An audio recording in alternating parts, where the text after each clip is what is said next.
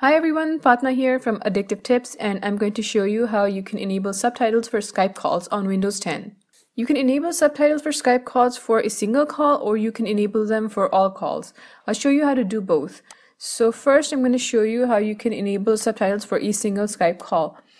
What you want to do is start a Skype call, and once it connects you want to click this plus button down here, and from the menu that opens you have to click Turn Subtitles On.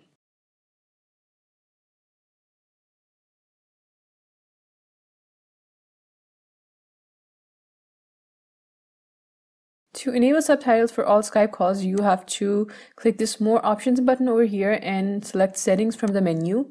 On the Settings window, go to the Calling tab and select Call Subtitles.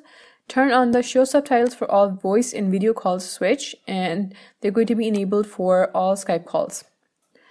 I'll see you later with more tips and tricks for Windows 10.